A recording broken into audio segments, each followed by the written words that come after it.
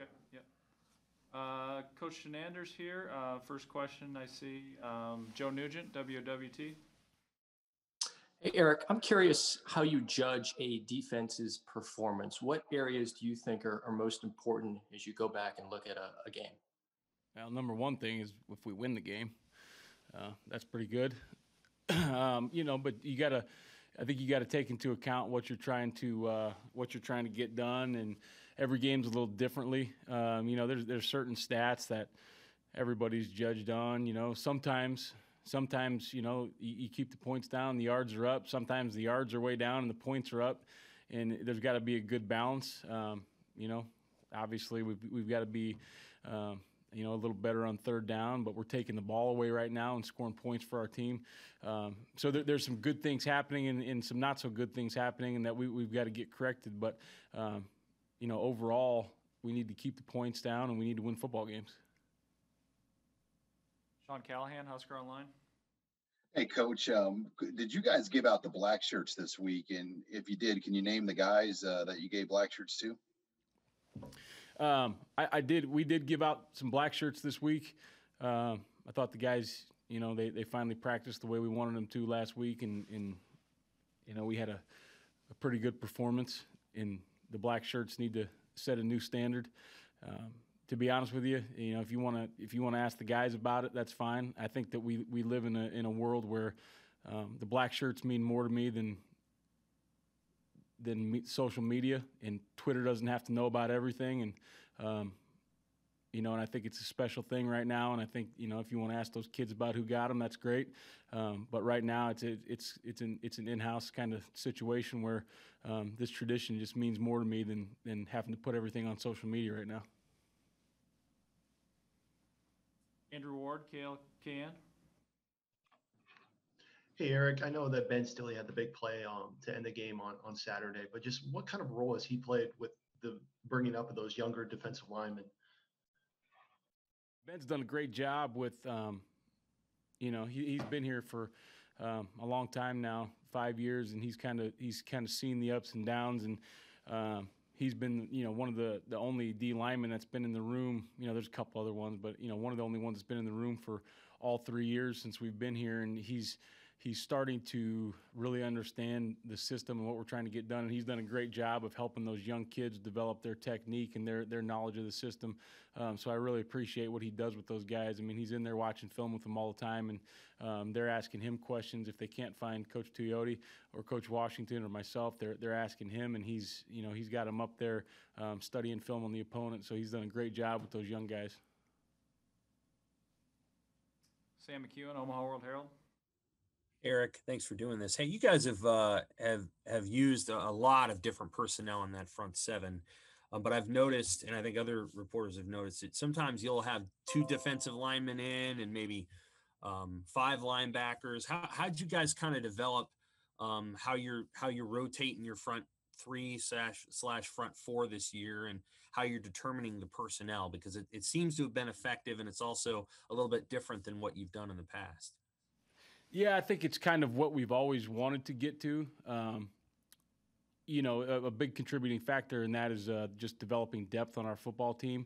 There's been times in our tenure that we've had to leave a lot of guys out there for a lot of snaps, and I truly believe that the more guys you can play in a football game, the better each one of them plays. There's certain guys obviously that you want out there for more snaps than others, but usually when that starter, whoever your starter is, even if he's a Pro Bowler or whatever, he's not going to play as good on rep 7 as the next guy will be on his play 1. So we want to try to keep those guys fresh. Like I said, developing depth. Another reason is there's guys that have earned the right to play through their practice habits and just what they've done when they've got their chances in the football game.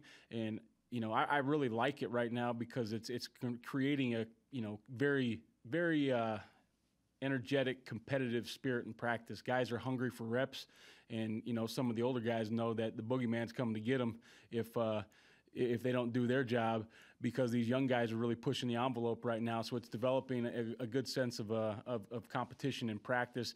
But once again, those guys have earned the right to play. And like you said, there's certain packages we want to deploy versus certain personnel groups the offense is putting out there, down and distance specific and all those types of things. So just the more things we can do with those guys and the more they understand, the better we're going to be on defense. Do you call that a 2-4-5 or a 2-5-4? What? How should we refer to that setup when it's just 2 down linemen and all the linebackers? Now, you guys call it all kinds of stuff. I don't call it anything, but we just call that's our nickel set right now.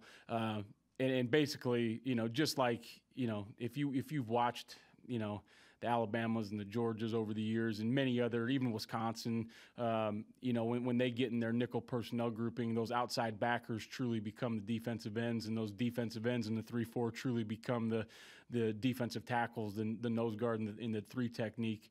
It's just in 11 personnel and 10 personnel, you're getting more to 4-down defense, more what you would call 4-2-5 or 4-3 defense, depending on what you call JoJo. Some people call him a nickel, some people call him a linebacker in that set.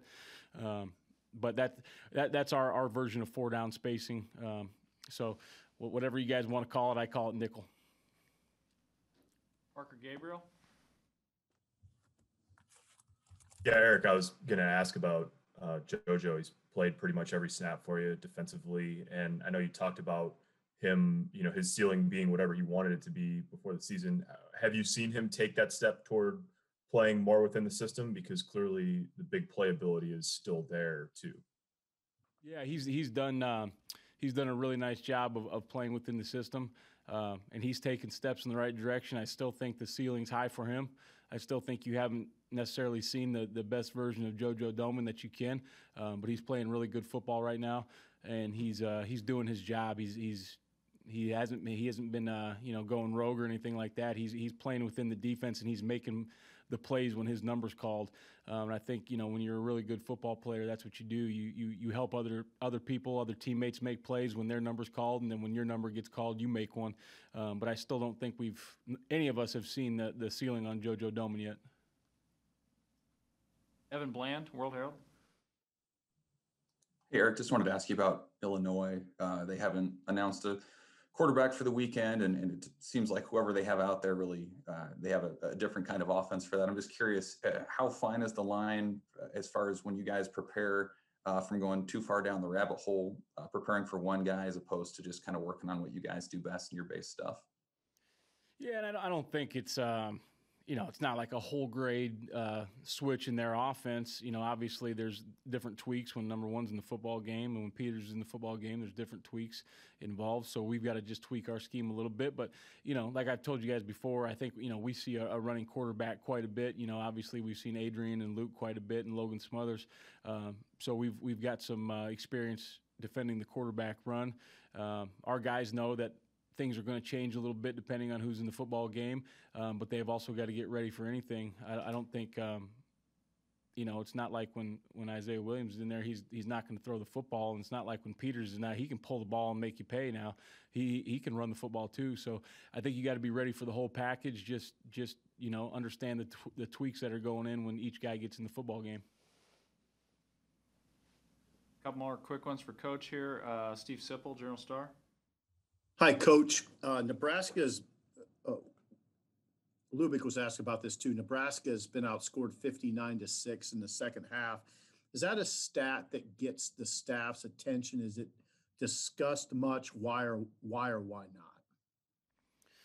not? Yeah, I think you're always trying to figure out, what your deficiencies are. How can you make things better? A big focus for us last week was starting fast and not getting off the field early on the first drive of the game and the first drive of the second half, which we've done, and now we just have to finish football games. And I think we did a good job at the end of the game. It's kind of turned into the focus of in the middle of the third quarter to kind of the middle of the fourth quarter, and just playing with the same intensity that we play with throughout that first half and throughout the beginning of the third quarter. I don't think it's scheme or anything like that. I think it's just we've got to be dialed in and we've got to play complementary football. And that's, when the offense gets a 3 and out, defense got to get the ball back. When the defense gets a turnover, offense, has to score a touchdown. When there's a good or bad play on special teams, offense or defense have to respond. So complementary football is a huge piece to finishing football games, especially in the second half. From a layman's point of view, it looked like your safeties played well. Was that a good day for your veteran safeties? Yeah, I thought I thought everyone in the back end played a really good football game. I thought, across the board, there obviously there's things to fix. There's no doubt about it. But guys played really hard. They're playing physical right now. They're tackling good. But those safeties in the corners did a great job, especially, towards the end of the game. We put them in a lot of man coverage situations, and they answered the bell. So I was very proud of the way that those guys responded.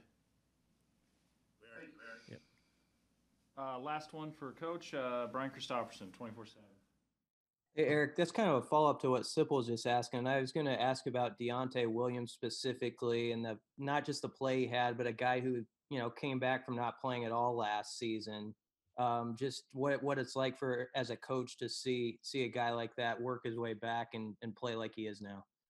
I'd say it's a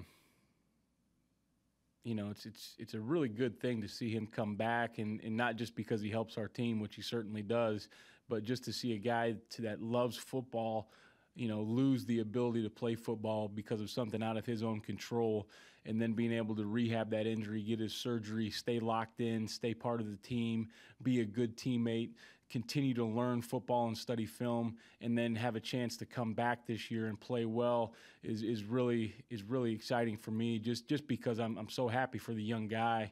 I'm happy for me and the rest of the guys too, because he makes us a better football team. But I'm really happy for him that he gets to continue to do something he loves when it was taken away from him out of his own control last year. So it's awesome to be around him every day. All right. Thank you, Coach. Thanks, guys. Thanks, we'll guys. have Coach Beckton next.